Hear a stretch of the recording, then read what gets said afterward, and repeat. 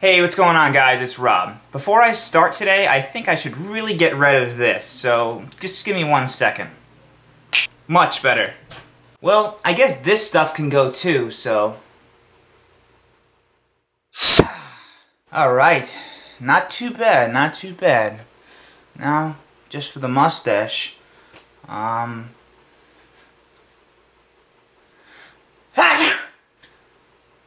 Oh, come on, really?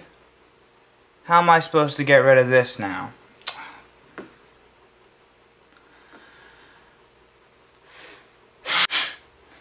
Alright, much better.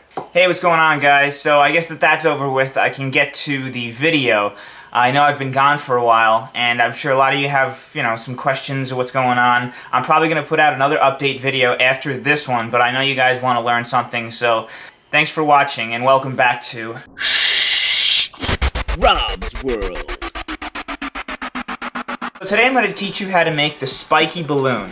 The Spiky Balloon is really cool, and it's just like the regular balloon, except once you blow it up, You'll push on some pre-made creases to get something like this. the really cool thing about the Spiky Balloon is that it's heavier on one side. So if you put that side facing up and let go of it, it wants to tend to roll over. So you can basically show people, and they'll be amazed that it's actually moving, and they might not be able to figure out why. Let's get started then. You can start out with an 8.5/11 sheet like I am, or you can use origami paper. It doesn't really matter. Even so, we need to make the 8.5/11 sheet into a square by taking the corner, folding it across, lining it up,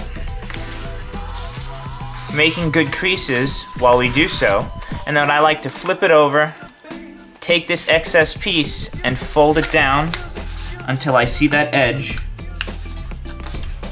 and then I can crease it really well and rip that extra piece off. Alright, so now that I have a square piece of paper, you'll see I have a diagonal fold going that way. And I'm going to make it so that I have a diagonal fold going this way as well. To do that, we take the upper left corner now and fold it down to the bottom right corner. Line it up as neatly as possible, and then make a crease on the edge of the paper. Again, run your fingernail gently against the crease to make sure that it's extra sharp. Now if you open up the paper, you'll see that we have an X in the paper. What you're going to do is to flip the paper over. We're going to take the top now and fold it down all the way to the bottom. Once it's lined up, again, make a good crease and run your fingernail against the edge. Open it up. Now we're going to fold the top edge down to the middle line here, and we're also going to fold the bottom edge into the middle line. So let's go ahead and do that.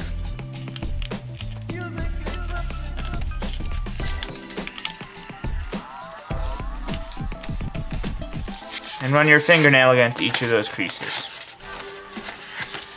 Okay, so now if you open it, you'll see it's divided into fourths.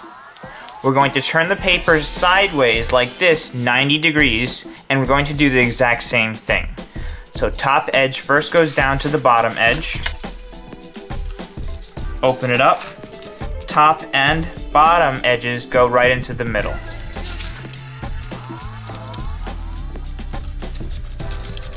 So now if you open up the paper, you should notice that it's divided into 16 squares, and the paper also has 2 diagonal folds going across it. We're going to flip the paper back over, and these 2 diagonal folds that we made before, we're just going to fold on them again and just give them an extra little crease like that.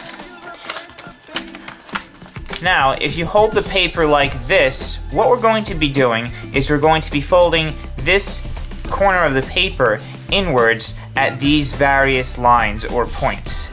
To demonstrate this, I'm going to draw on the paper points that correspond with the intersections in the paper.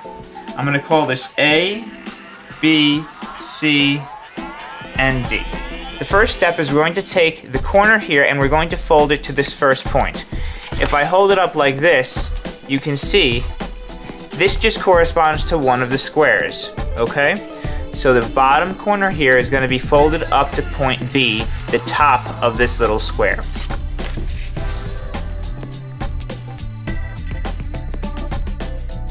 Make a crease on the bottom here and run your fingernail. Then you're going to unfold this corner and you're going to fold A up to C now, which is the middle of the paper.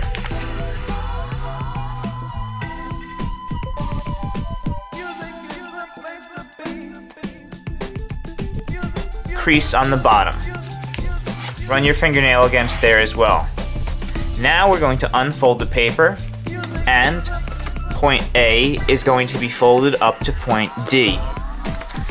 Once again, take the corner of the paper, fold it up until it hits point D, which again is the corner of that little square. Okay, so line it up with D and crease on the bottom.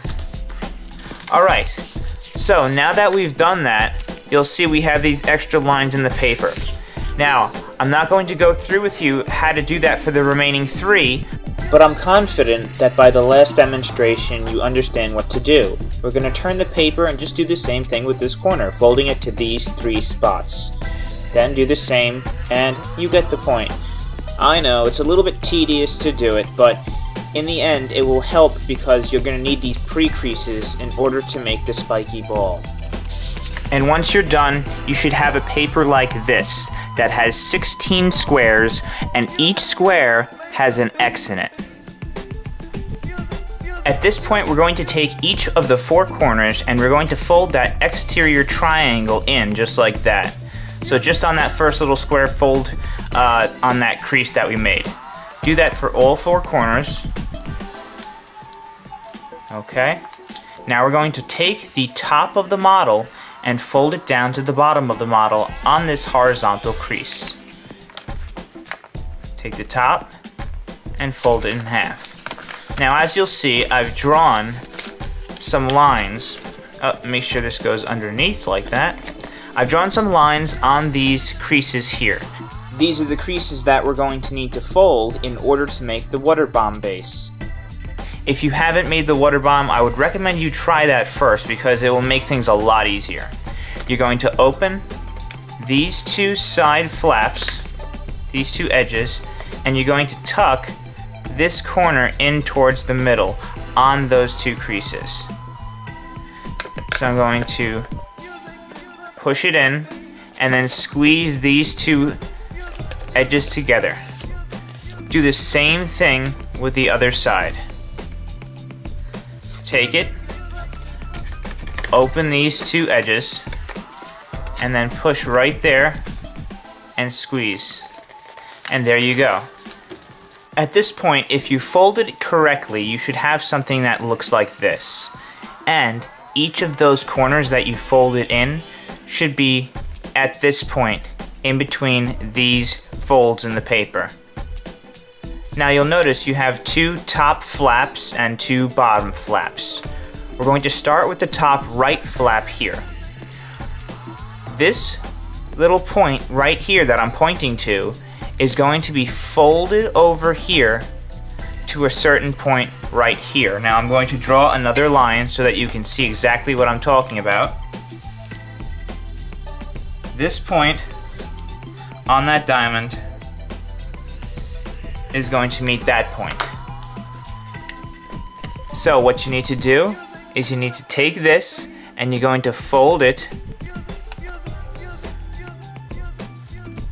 so that that point lines up with that point that I drew in the paper, and you're going to make a crease. So as you'll see, it actually folds directly down these diamonds here.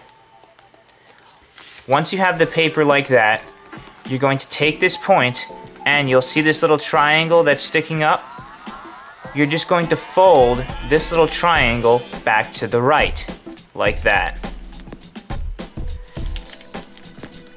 Now you can hold everything down, and if you look at the model, you'll notice that there's a small little pocket right here in the paper.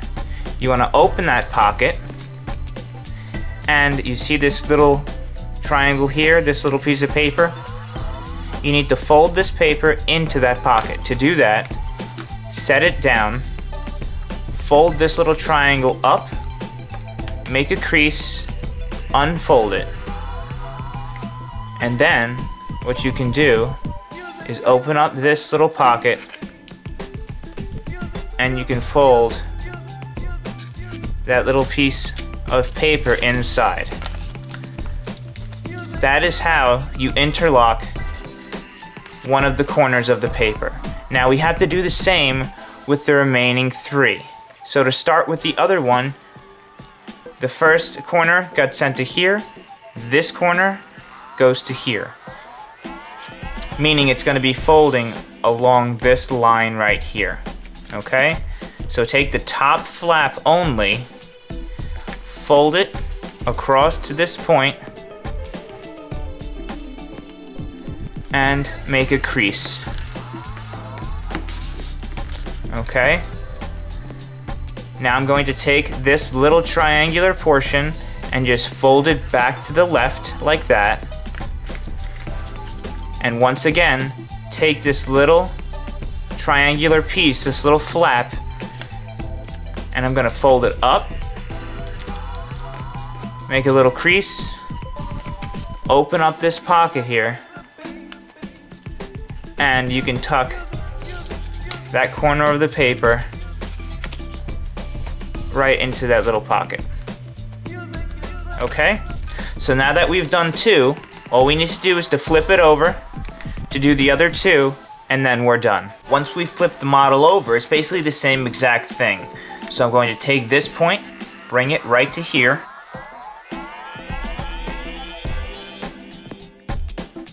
you'll also notice that when you fold it over, this crease will line up with the crease behind it here on the back flap.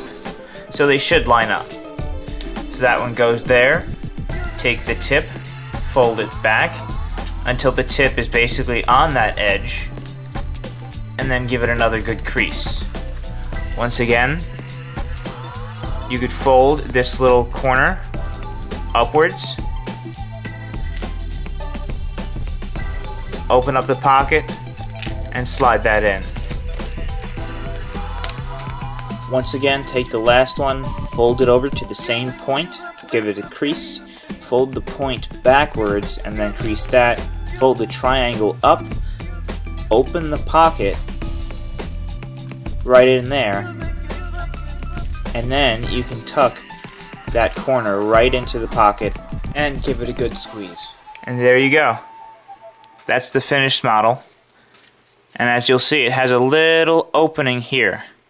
What you want to do is to grab 2 opposite ends of the spiky balloon, and you're going to pull it apart just gently so that you see a little opening here. You're then going to blow into the opening while pulling apart gently.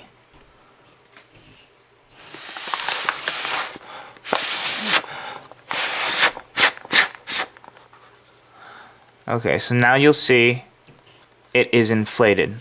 And as you'll see, each part of the balloon has a diamond in it. And what you're going to be doing is you're going to be pushing on the valley folds that you made within each of those diamonds.